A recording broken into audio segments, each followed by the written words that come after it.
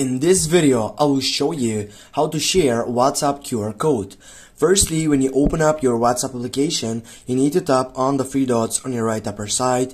Then you need to go on the last selection, which is settings. And right after that, as you can see right here, you have that QR code selection. Just click on it. Simply from here, you can simply go on the first selection on your right upper side, which is for sharing button session. And from here, you're going to be available to share your WhatsApp QR code.